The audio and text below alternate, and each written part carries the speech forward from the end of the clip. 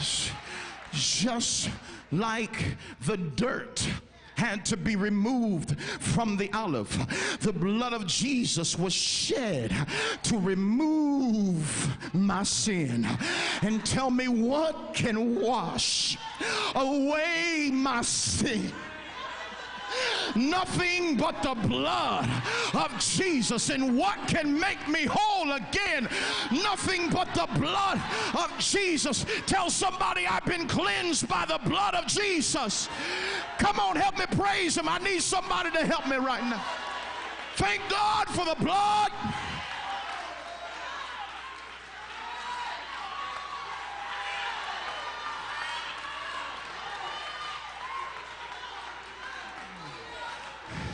And just like the old olives that were no good, the old olives, oh God, y'all know where I'm going with it. Just like that old olive had to be left behind, my old man, the old Steve, about 23 years ago, was left behind. Because if any man be in Christ, he's a new creature. Old things are passed away. I'm leaving that old mess behind me, and I'm reaching to the things that are before me. Why? Because I got to have the oil.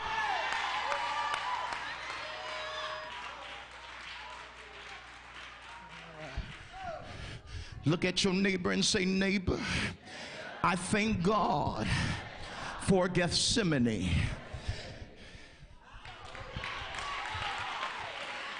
Gethsemane, Gethsemane.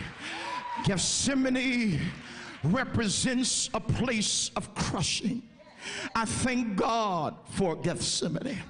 It represents a place where the anointing flows. I thank God for Gethsemane. Because if Jesus had not been crushed, then he wouldn't been able to release the oil.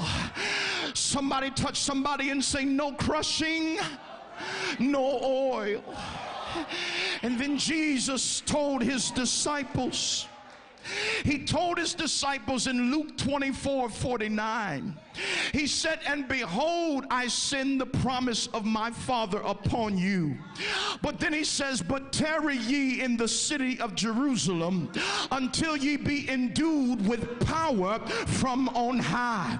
And then he went a little bit further in Acts chapter 1 verse 8. He said, but ye shall receive power. After that, the Holy Ghost is come upon you. And let me ask you a question.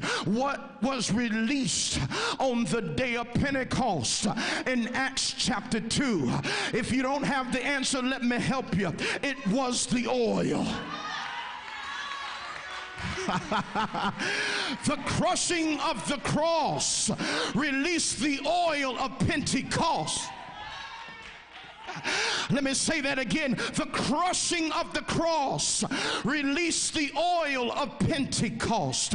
It was the crushing that released the oil. The oil of Pentecost came from the crushing of the cross. That came out of the Garden of Gethsemane. That came from the Mount of Olives. That came from Mary's womb.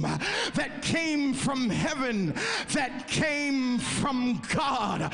Slap somebody high five, say, I thank God for the oil. Isaiah 53:10 says, yet it pleased the Lord to bruise him. He hath put him to grief. There was no other way for Jesus to die. He had to come the way of the cross, the way of suffering. The crushing was necessary. He had to be crushed, because if there was no crushing, there would be no oil. I don't know about you, church, but I thank God for the oil. Because I need the oil. I've got to have the oil. I can't live without the oil. I need fresh oil every day. It's the oil of the Lord that gives me strength. It's the oil of the Lord that gives me power.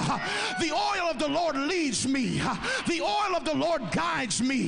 The oil of the Lord protects me. The oil of the Lord makes me walk right. It makes me talk right. It makes me live right.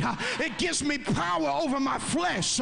I need it when I teach, and I need it when I preach. I need it to be a witness. It destroys every yoke. It gives me joy when I'm sad. Somebody lift your hands and say, I thank God for the oil. Give him a praise. Come on, church.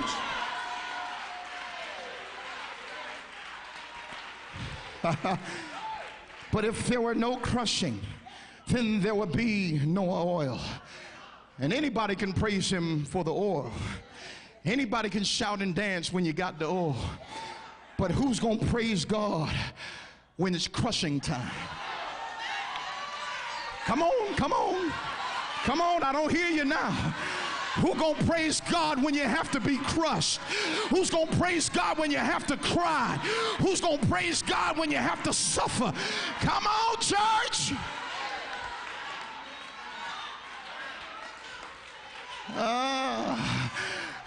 Look at somebody and say, I thank God for the crushing. Because if it wasn't for the crushing, I wouldn't have the oil. I thank God for Gethsemane, because Gethsemane was the crushing place. Jesus was crushed 2,000 years ago. He wasn't crushed too late, and he wasn't crushed too soon. And like good tasting oil, he was crushed at the right time. Lean on your neighbor and say, oh, taste and see that the Lord is good. Come on, praise him.